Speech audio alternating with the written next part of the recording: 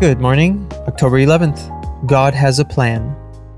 The Word became flesh and dwelt among us, and we beheld His glory, the glory as of the only begotten of the Father, full of grace and truth. John chapter 1, verse 14. Deism is the worldview that says the universe was created and set in motion by God, who then abandoned it, exerting no control over its outcome. Deism compares God to a highly skilled watchmaker who creates a mechanical marvel, then winds it up and sets it to ticking before walking away. There is no revelation, biblical or scientific, to support such a theory. Those who hold it do so on the basis of reason alone. Besides being unsupported, it is a highly impersonal, even depressing view of God, creation, and human existence and destiny.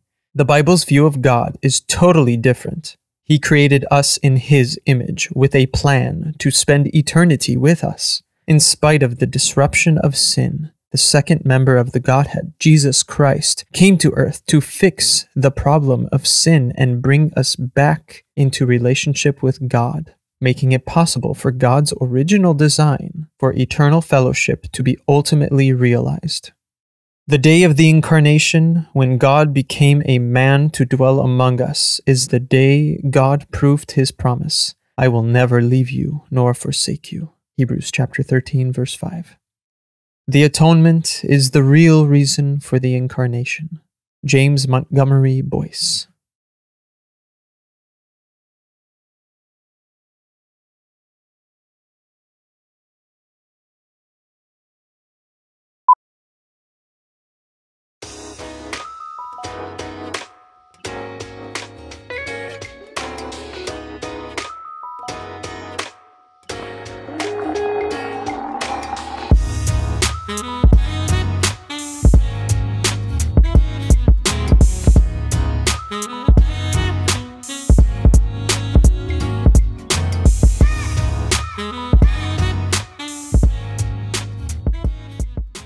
Good evening. Chosen to bear fruit. I chose you and appointed you to go and bear fruit, fruit that will last. John chapter 15, verse 16. God's people are new creations. This is the result of a personal experience with the living Christ, which we enter into because of God's love for us. His love is pure, undeserved mercy and grace. Through His grace and our surrender to His love, we become fruit-bearing disciples.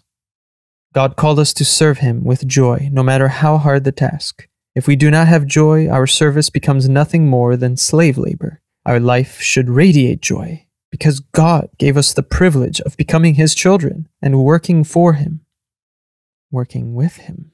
We were chosen to serve in love. Without love, we cannot be ambassadors of the source of all true love. Love gives us a passion for souls and keeps us from competing with one another for petty honors.